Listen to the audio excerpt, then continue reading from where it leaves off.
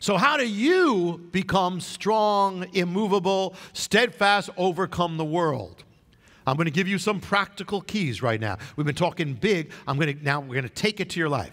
Number one, take time every day of your life to be in the presence of God. This is not nice. It's not an extra thing. It's not an option. It's crucial for your life in God now. It was always crucial. It's even more now. A ship that is anchored has to be in contact with the ocean floor. A life that is anchored has to be in contact with God. Not just that you talk about Him, you hear about Him, you're in contact with Him. Paul was in the presence. Every day, get alone with God. Make it as important as eating your bread. That I am with God. I need that. Every day, that's what cuts through that water, the waves. It cuts through. You put the problems away, you put that, and you get right to heaven. Number two, take time every day to be in the Word of God. This is a rock. This is a rock. You go through the ocean floor, you hit this. You hit this. Set down your anchor. That means you take this, the pure word, whatever you're dealing with, you take it to the Word. Whatever you're dealing with, you take the Word to it. Let the Word connect, not just in your mind, but to your life and to your heart, to your emotion, to your real, where you're really living. You get connected to the Word of God every day.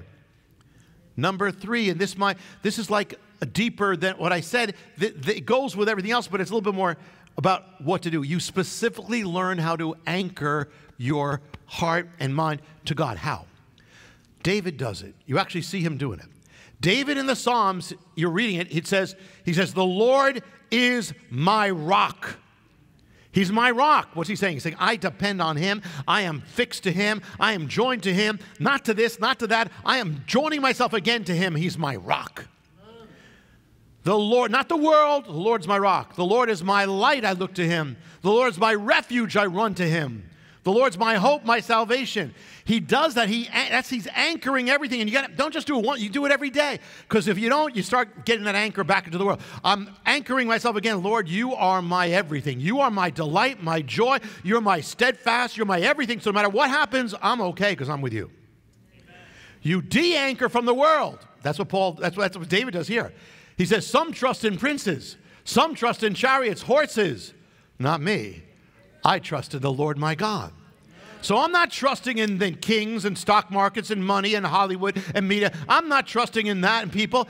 I am de-anchoring from that, and I will bless them. I will minister to them, but I am anchored on the Lord my God. My help comes from the Lord, not from this. I'm not looking there. My help comes from the Lord, not from the government. My help comes from whom shall I fear? No one. He's cutting through it all. Anchor your joy. Say, Lord, my joy is you. It's not that they can take away this, they can take away that, but my joy is you. My reward is you, God. My hope, my trust is you. Hi, I'm Jonathan Cahn. Thanks for checking out my YouTube channel. I hope you were blessed with the video. Make sure you hit the subscribe button and tap the bell icon so you're notified every time a new video is posted. Feel free to share your reactions with your comments and how you were blessed. And share this video with your friends. Thanks for watching. See you next time.